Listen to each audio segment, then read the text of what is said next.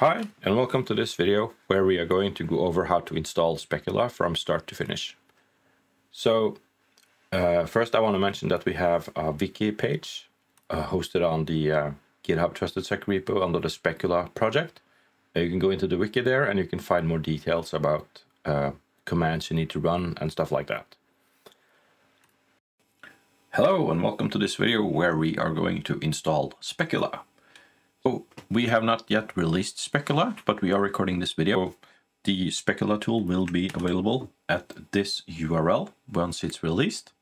This is the URL you will use when you do a git clone as part of the installation. I am going to do this from an internal repository we have at TrustedSec as part of the installation. Let me just go ahead and start that. I'm doing a git clone and I'm doing this into a demo folder.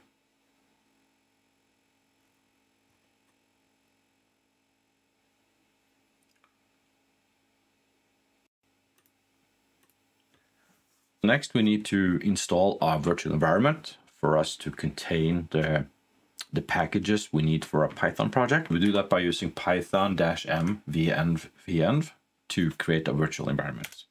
After that is created, we need to activate it, and that is something we do with the source command. We point it to the venv directory bin activate.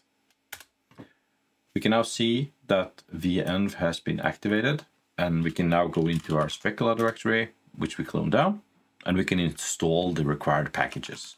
So pip install -r requirements. This will install all the packages that we need for Specula to get it running.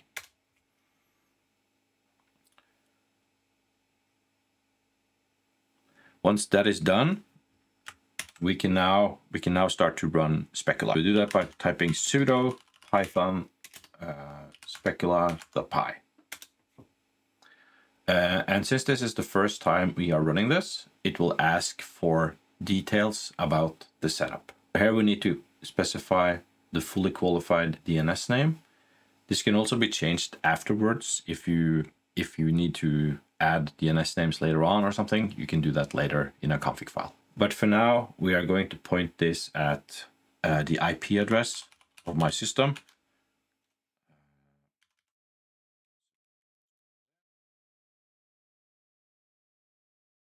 That should be our domain name. I'm going to use HTTP in this lab environment, but normally you would use HTTPS and a fully qualified domain name. If you have pushover, you can specify the iToken here. You can get notifications on your phone. I'm not going to do that.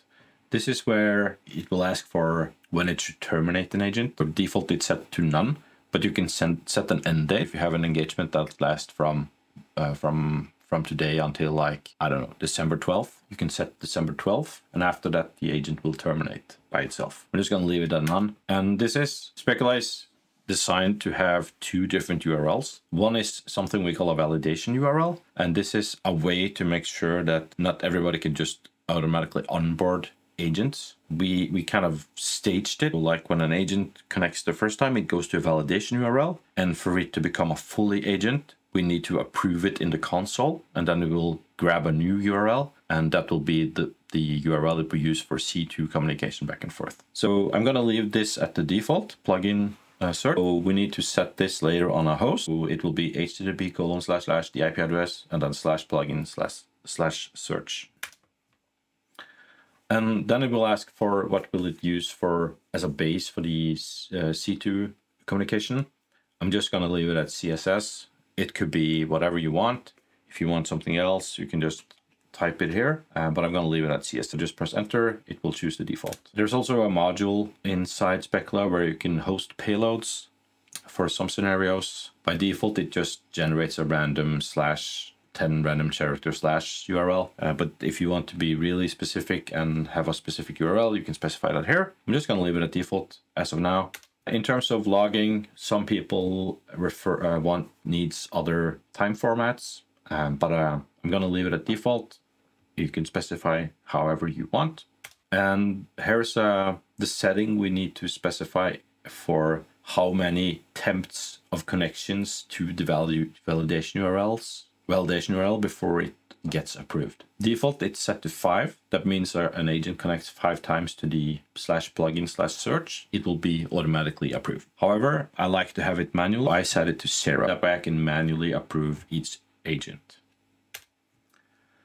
In terms of invalid agents, we can specify where we want to send them. So we can either use a template that will just show something that looks like a plugin, or we can also just specify a URL. And whenever somebody tries to connect to that specific URL, either plugin search or /CSS, it will get redirected to those URLs. One of the things it's checking for is at least it should have Outlook in its user agent.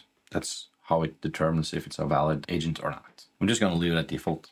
Refresh time. This is the same as all other C2 frameworks. How often will it beacon out to the server? I'm going to change this down since this is a lab. I'm going to set it down to 30 seconds. Every 30 seconds, it will connect back to our server. You can also add some jitter. I'm going to set that to 10. Then it asks about where we want to put, what we want to name our logs. I'm going to just use the default Specula_log. And there's also an operator log that you can take out afterwards if you want to see what commands you ran. And if somebody's poking at your server, you can also specify a server header. The default is IIS 8.5, but you can change it to whatever you want, Apache or some random name you kind of come up with. I'm just going to leave it at default. And then it's going to ask where it's going to store the encryption key on the client. In Specula, there is a key that is stored on the server as well as on the client that they use to decrypt the communication back and forth. So it's asking for like where it should store this key. By default, it's going to store it under the HKey current user software Microsoft Office and then the version of Outlook. Normally it's 16.0/Outlook/user-info. But you can specify whatever you want here. You can't use variables. You can't use, like I showed in the example here with the version part. This is something I've hard-coded. But if you want to have a specific place, you can change that here. I'm just going to leave it at default. And then it's going to ask what the name of the registry value should be. So if you were to browse with regedit under the user info hive, under the hive under HKey CU user info, you would find a value called key, and this is where it's stored. If you specify key, you can call this whatever you want. I'm going to leave it at default key. And then you can specify port, which port the Specula server should be listening on. In my example, I'm going to choose 80. You can also create a block list if you want. I'm going to choose to not use a block list. What will happen if somebody connects from a block listed IP? It will not serve anything at all. That's it, and we're running the server.